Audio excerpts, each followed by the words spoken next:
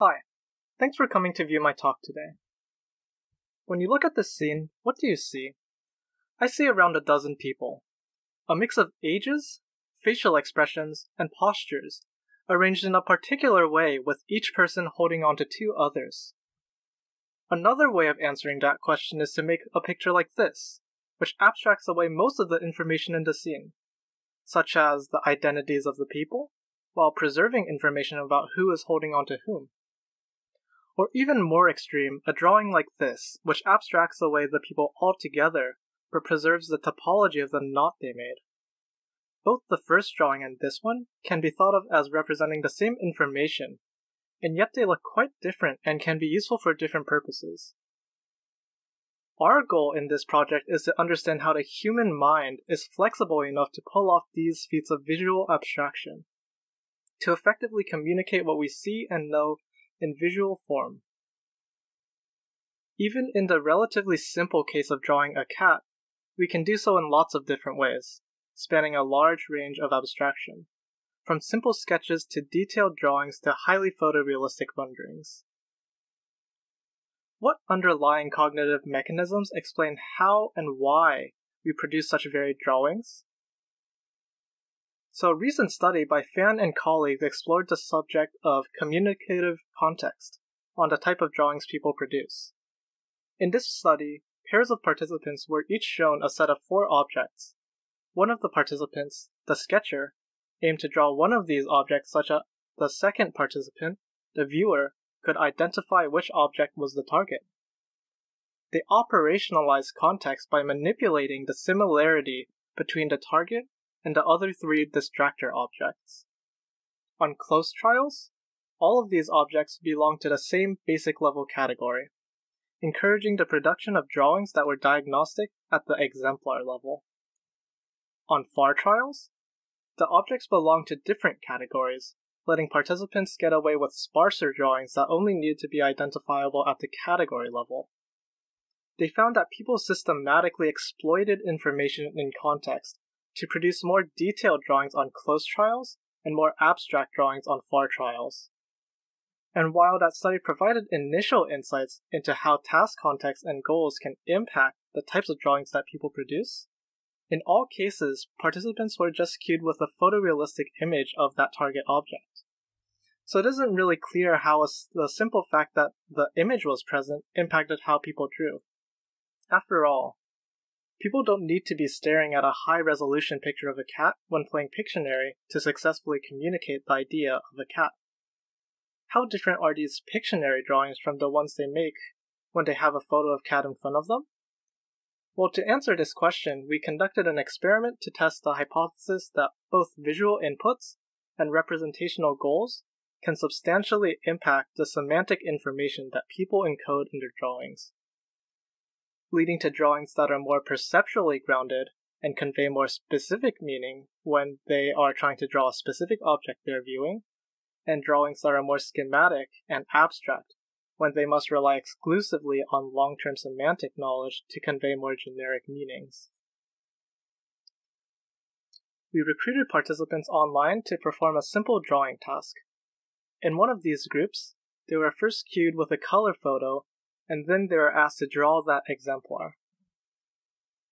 To measure the impact of having different representational goals, a second group of participants was instead instructed to draw a generic bird that only needed to be recognizable at the category level, using the photo cue only as a reminder of what, for example, birds look like in general. To measure the impact of having a photo available, we recruited a third group of participants who were cued only with the category label bird, but still had the same goal of drawing a particular exemplar. And finally, to complete our 2x2 design, the fourth group was cued with a label, and they were asked to produce a generic drawing of the category. To give you a sense of what the task looked like from the participant's perspective, here is a demo of a single trial from the photo cue exemplar goal condition.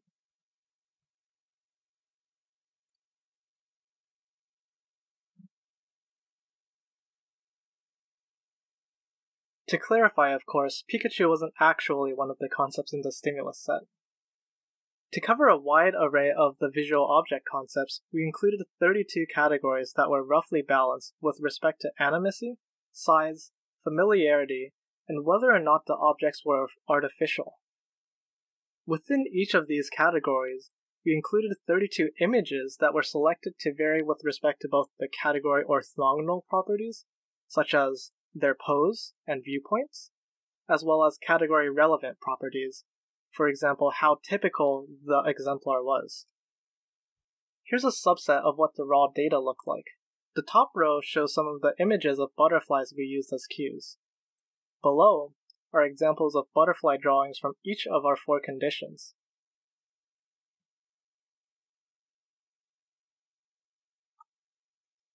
Based on prior work by Fan and colleagues, we predicted that exemplar drawings would be more detailed than category drawings when participants were shown a photo cue. And indeed, this is what we found. Exemplar drawings reliably consisted of more pen strokes than category drawings, consistent with the prior work. New in our experiment were the matched label cube conditions, in which participants used slightly fewer strokes relative to the photo cube drawings. However, we found the same effective representational goal in detail overall.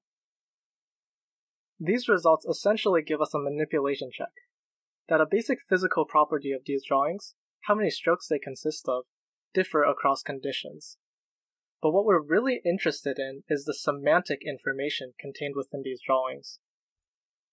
To measure what kind of semantic information they contained, we leveraged prior work validating the use of deep convolutional neural networks to extract high-level perceptual feature vectors from each drawing. We operationalized the semantic information in each sketch as the amount of evidence for the target concept that was contained in the drawing. To estimate this, we used our feature vectors to fit a 32-way logistic regression-based classifier trained via a 5-fold cross-validation to return a probability value representing how much evidence there was for the target concept, as opposed to the remaining 31 concepts. Using these probability values, we computed a log odds ratio, which is what appears in the y-axis in the right-hand plot. So one reasonable prediction to have is that the highest category evidence might be found for the photo cue drawings of exemplars, since these are richer in information overall, and they are the most detailed of all the conditions. And instead, we found the opposite.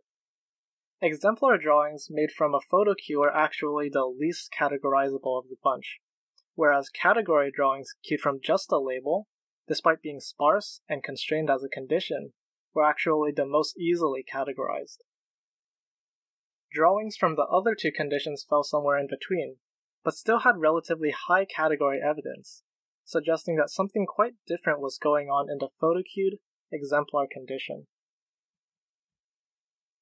So what might explain these differences in category evidence across conditions?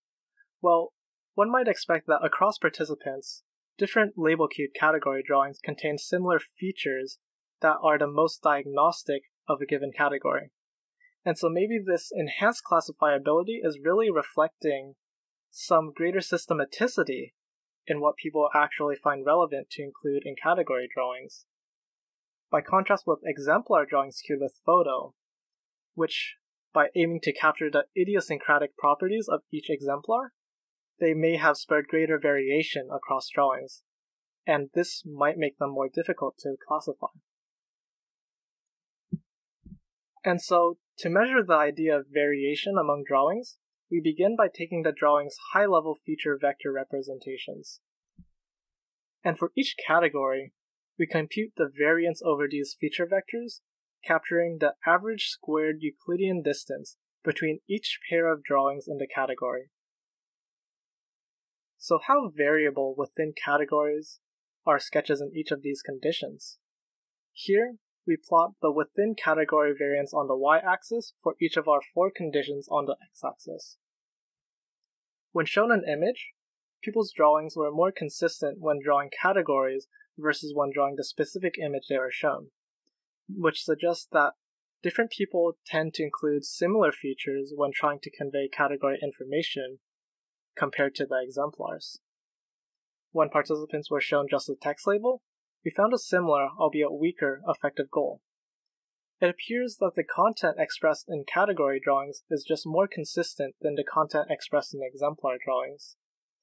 And so these results overall suggest that photo cue drawings of exemplars are less easily categorized, and that this may reflect greater variability among these exemplars, owing to their inclusion of idiosyncratic visual features that don't necessarily help diagnose category identity.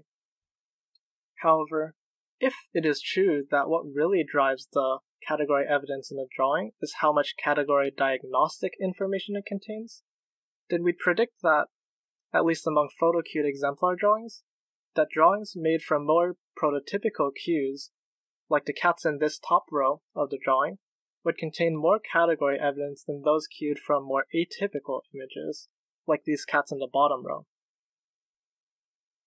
To test how typicality of photo cue stimuli affected the semantic information contained in drawings, we conducted another study for which each photo in our stimulus set, 10 people were shown the image and were asked how representative each image was of their respective category, giving us estimates of the typicality of each photo. Here, we let the category level evidence of photo cued drawings on the y-axis vary across human-rated typicality judgments on the x-axis. When drawing with the goal to convey category information, typicality didn't explain much variation in category evidence. We should expect this though, since in this condition, participants were specifically instructed to not make their drawings actually look like the object in the photo, but rather it should convey a category concept. But for the exemplar drawings, the more typical the cue, the more category evidence the drawing contained. This suggests that similar visual attributes are diagnostic of category identity in both photos and drawings. So what did we learn about our ability to convey semantic information about drawings across different levels of abstraction? Well, for photo-cued exemplar drawings, we found that despite producing the most detailed drawings of all conditions, these exemplar drawings are also the least categorizable. By contrast, we found that label-cued category drawings were the least detailed, and yet, for all conditions, they're also the most categorizable. Hypothesizing that this classifiability may be due to some systematicity in drawing features across different people trying to convey category information, we then looked at how variable these drawings in each of the conditions were. And indeed, we found that label-cued category drawings displayed the least variability across all conditions, supporting this notion of systematicity in abstraction. Finally, we directly tested the notion that category diagnostic features underlie classifiability by exploring how the prototypicality of stimuli in the photo cue affected the classifiability of exemplar drawings, and we found that, yes, the more typical the stimulus, the easier the drawing is to classify. More broadly, our findings suggest that while one might believe that having more information about what an object looks like when trying to draw it may lead to strictly higher quality, more categorizable drawings, it doesn't seem like this is actually the case. Rather, there seems to be strict advantages to visual abstraction, that simpler drawings may just be more fluently processed and categorized by an outside observer, and thus more appropriate in settings while what is generic about that category is what's important, rather than producing the most faithful account of an object possible. Overall, our findings contribute to our understanding of how perceptual processing and task goals affect the way people externalize what they perceive and know about the visual world. I'd like to thank all my colleagues in the lab for their helpful feedback, and I'm happy to answer any questions in the Q&A section and via email. Thank you.